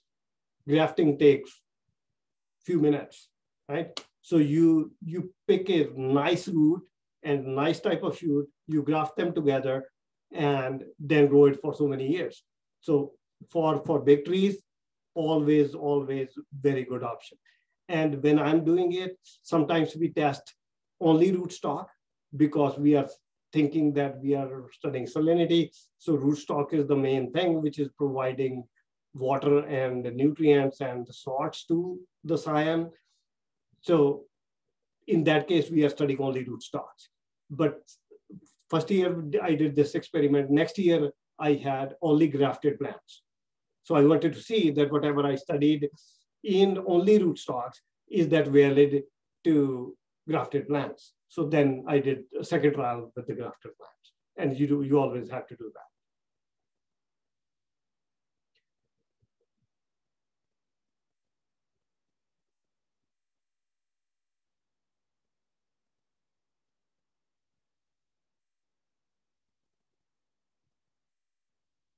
So yeah, I think the next question is about that complementation analysis in Arabidopsis, where in one, the part A, we had a picture of plants and then B and C, we have bar graphs. So in scientific presentations, if you show picture to somebody, that's not convincing enough. What you need to do is you need to show, and not only on these 4 plants. Like in the picture, I'm only showing you 4 plants for each treatment. Do you have to take data on 100 plants? And then you have to run statistics. And based on that, you draw the graphs which were in B and C, that what was the survival rate. Not only for 4 plants. In 4 plants, you cannot study survival rate. One plant dies, and that's like 75%. So you study 100 plants. And then out of that, you look at your survival rate, and then you draw those bar diagrams, standard error, and you run your ANOVA and see, is it really statistically significant or not? You have to use statistical tests to show that. That's why B and C was the bar, you were looking at the bar diagrams, and A was just visual comparison. Sometimes visual comparison is the thing you remember better than bar diagrams. That's why it was there on the left side. Yeah.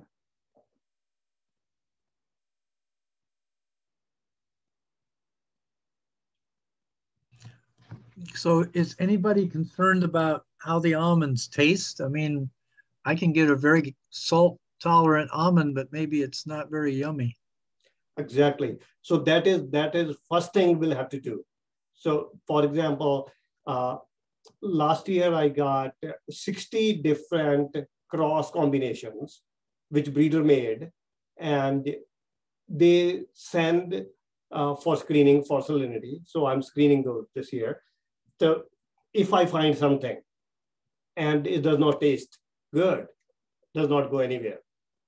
So because you are selecting for so many other things, not only taste.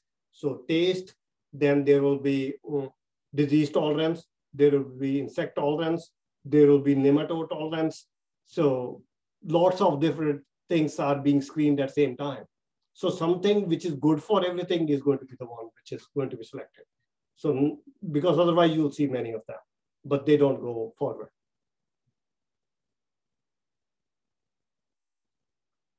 So I remember one example like that.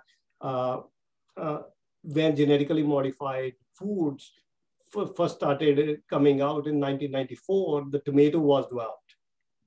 And that tomato, the big problem was that once you harvest tomato, its shelf life is not very good. So you can't keep it for many days. So these geneticists, molecular biologists, who did not have any experience working with the plants, they just knew how to cut the gene, put in there. So those were the scientists who were working in developing that genetically modified tomato plant. So they were able to find a gene which will help. There was one enzyme which is degrading cell wall. When cell wall degrades, it becomes soft, right? You don't want your tomato to be very soft, right? So that's what they were trying to handle. So they blocked that pathway. The tomatoes were really good. They will stay on shelf for 15 days, will not become plumpy. So, but that was like really good example that you need to be plant scientist if you are working with that. If I was on his place, I would never start with that variety of tomato, which was already tasting so bad. Nobody was, even though that was staying on the shelf, nobody bought it. So it failed completely. So it was very, we call it as like scientifically, it was big success, but commercially it was biggest failure. So it never, nobody bought it. So that is very important. So you just mentioned about how like you have a ton of parameters that you're searching for, like the taste as well as salinity, like resistance and all that. So how often do you come across like an actual strain, I guess would be the best word, that like would be successful in all of those areas? So what happens is every few years, whatever crop you are working on, every few years there is some additional variety released, right? So those varieties then they go to the field, right? So they are tested. In some places, those are successful because there are lots of variation in climatic conditions, even if you consider California, right? Southern California, Northern California, Central Valley, if you go to Imperial Valley, lots of variation in environment condition. So rarely there is a variety which is successful everywhere. So your variety can become successful in a particular area, 200 square miles, let's say. So then there's another variety which is successful. These varieties keep coming. So then there are the pros and cons. So if somebody has a high salt in his soil or water, they may pick one variety versus the other. Other person may pick other varieties. So there are lots of other varieties going on. But in almonds, we don't have much choice. We have very few varieties of almonds at this point.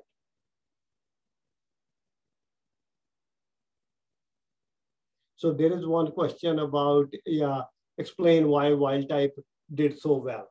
Wild type is a, you can say, control variety, right? Which has all the genes. There's no mutation in that. That's why it is supposed to perform well, right? So it can't tolerate salt because it has its HKT1 gene present. So that's why it was good. But in mutant, that gene was mutated. So when that gene is gone, it can't perform well. But if you put the other gene into that mutant now, it starts performing well again. So that was the comparison. That the control was good, mutant is bad. In mutant, you put almond gene, now it is good again. So to show that this gene from almond is working. Exactly. Loss of function and gain of function. Yes.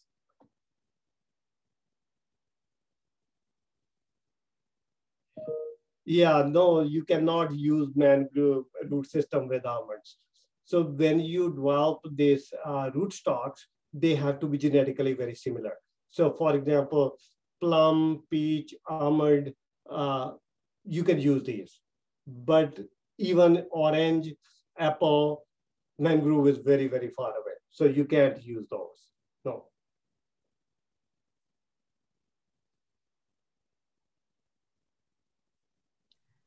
I had a question, and it was, why do the signs of crop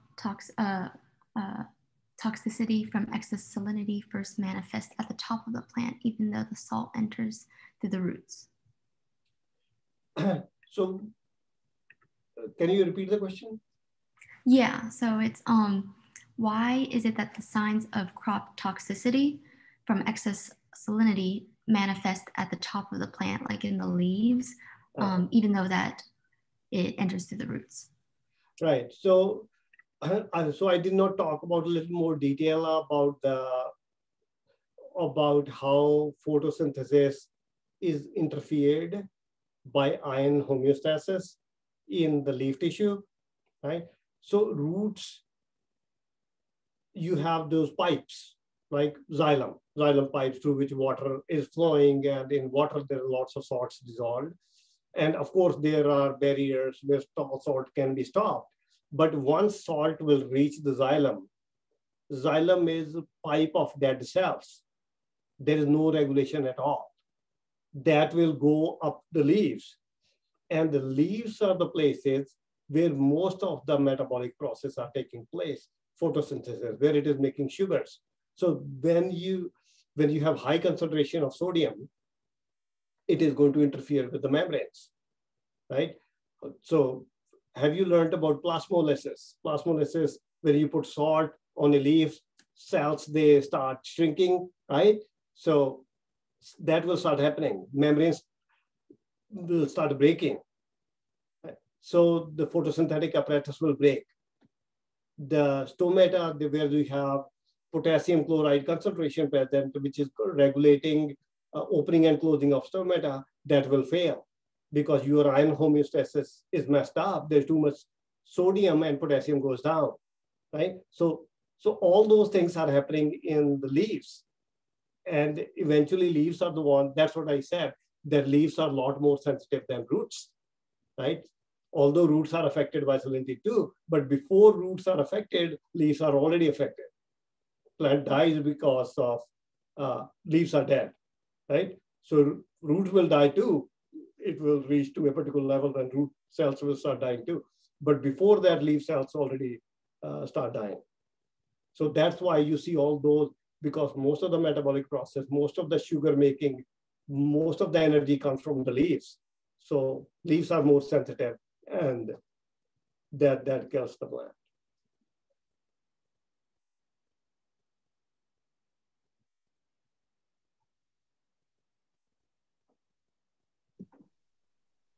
If we have time for one more question, Sadie, can I ask one thing? Yep, go for it. Okay. I was just kind of curious about like how the field of agricultural genetics and your work has evolved with the issue of climate change.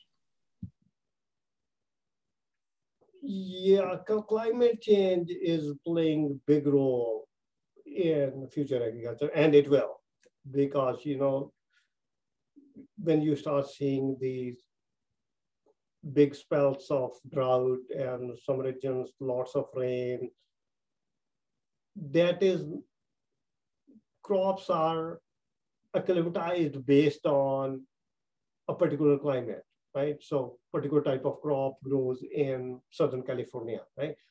So if that season is changing, then you have to change your varieties towards the changing climate. So right now, that's what we are trying to do, right? So we are trying to develop some varieties which are tolerant to salt. Salinity was not a big problem earlier, but now it is becoming more and more pronounced. In the last 2 decades, there were these big droughts, right? So in 2012, and now last year, again, it started. This year was so bad. So next year, farmers are going to feel really, really bad effects of that. And if they are not ready with some varieties which can't tolerate drought, which can tolerate salt, that's going to be a big problem. Not only here, even in northern regions where some crops need, for example, wheat. Wheat needs vernalization. That means there should be a cold spell of 8 weeks. If that did not happen, it will not form seeds.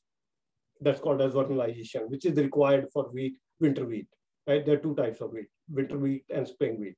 So winter wheat has to go through that 8 weeks of continuous winter spell. So if in the middle you have like 1 week of very warm weather, you messed up that cycle. So your yields are going to go down drastically. So not only for this region, everywhere, if the weather starts changing radically like that, that will have big consequences. Then breeders are going to look for some vernalization insensitive varieties. They'll have to. If that kind of spell became routine, then they'll have to start looking at the varieties which do not need vernalization.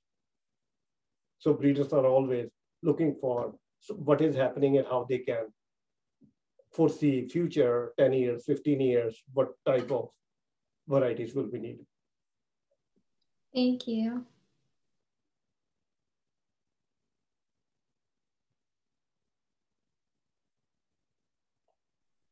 I also have a question. Sure. So what do you hope, how do you hope to expand your research, or what are the next steps for you? So actually, I'm keeping very busy. I have like 10 different directions where my projects are going right now. So, but as we are working on the current project, every single project, we have something which I want to pursue further, right? So as I was talking about that nanoparticle project, so I'm so impressed with our first trial that the difference is day and night in germination. And there are some regions where there is high salt and farmers, they sow their seed, they never germinate, or the germination percentage is 30%, 20%, and does not do very well. After they are germinated, they are still fine. So what I'm thinking that if I can use that nanoparticles and treat all the seeds with nanoparticles and then sow that, and germination is 80%. So it's a big profit for the farmer, and the farmer will be sure that's going to germinate and will not have to guess that it will be 20%, 30% germination. So that is one thing I'm thinking that is really, really good. I want to pursue that further. I'm already working with some company which can do some trials in the field. So expand on that side. And also I'm thinking to expand on mechanism sites, basic research, that because most of the basic research is done in Arabidopsis, and I'm working on lots of croplands. So trying to see that if those kinds of mechanisms which are shown in Arabidopsis, they are true for these crops. And as the two examples we talked about today, there's lots of variation. Alfalfa, chlorine is not important, whereas in almond, chlorine is very important. And in strawberries, sodium is not important at all. So it is the chlorine, which is more important. So trying to learn that what are the different mechanisms, what makes a particular ion to be more toxic in a particular crop species. So I want to expand on that, and what are genetic basis, what are biochemical basis of that, and how we can utilize that in the field. That all sounds really interesting. Thank you. Very interesting, yeah. So I love my job. So.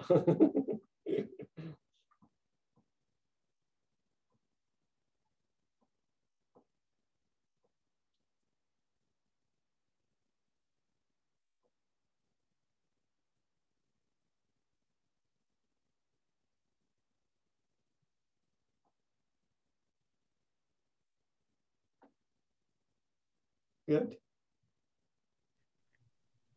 It doesn't look like there are any questions in the Q&A. So. Yeah, but if somebody comes up with a question later, just shoot me an email. I'm very good with email. I always reply. Do you want to like put your email in the chat, or because I don't think I have it up. Okay, let's see.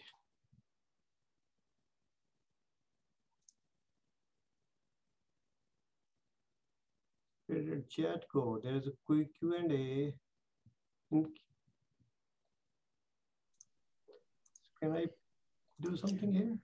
Yeah, I don't know, but it's getting towards here 8:30, 8:35. So what we can do, Dr. Sandhu, is if anybody sends a question to Sadie or Amanda or Danny, who are our point people for the Salinity project, or you can send it to me, JWise, JWISE at wildwood.org.